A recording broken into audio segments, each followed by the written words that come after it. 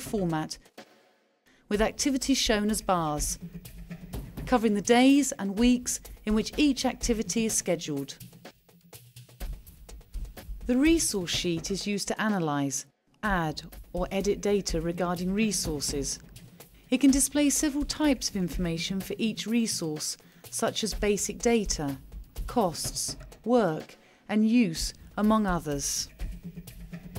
The resource graph presents a graphical analysis of resources, which do not include materials in this case, evaluating if they are over-allocated, at which level of capacity they are working, and how much they are costing.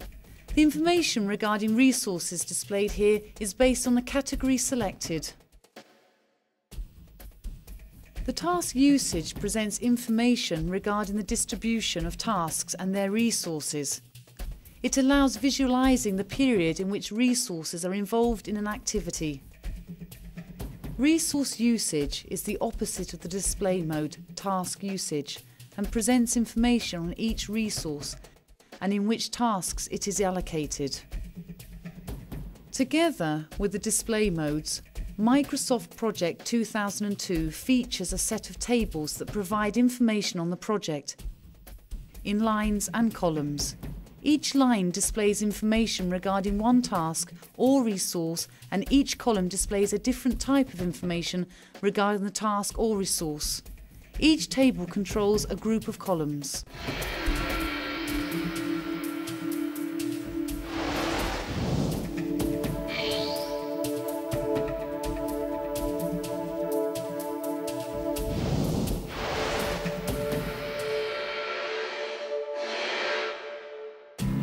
In this DVD, you will find auxiliary files that can help you to accelerate your training. To access these files, copy the folder Training into your computer in a location you consider most convenient.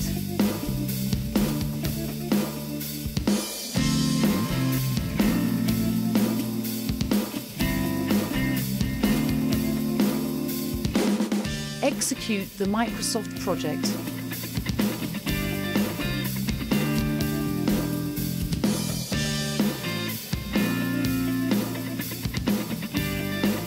Close the window, New Project.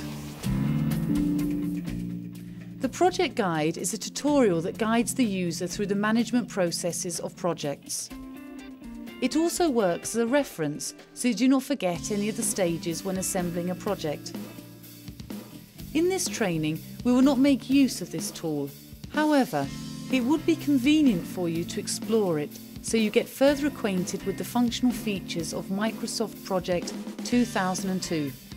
To close this guide, click on the button Close of the task window and then click on View, Toolbars, Project Guide. The first step in creating a project is to define its starting date. Click on Project, Project Information. Inform the starting date of the project in the field Start Date. Most of the projects, such as this training, are scheduled from their starting date. However, Microsoft Project also allows you to schedule from the date of conclusion backwards. To conclude, click on OK.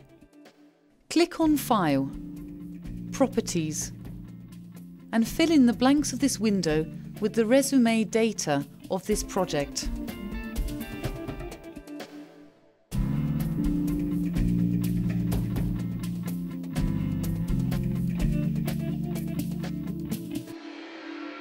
Here's a tip. Inserting the objective of your project in the commentary field, you can exhibit it in all the project reports. The next step will be defining the working period. Click on Tools, Change Working Time. The project presents 3 basic calendars and also allows you to change them or create new calendars with the specifications you deem most appropriate to meet the project's requirements. To change a calendar, click on the date to be changed and choose Non-Working Time in the case of a holiday, for instance, or Non-Default Working Time using the blanks below to determine new work hours. To create a new base calendar, press the button New and choose a name, then click on OK. In our example, we will use the standard calendar. The definition of the calendar for a project is done in the window Project Information.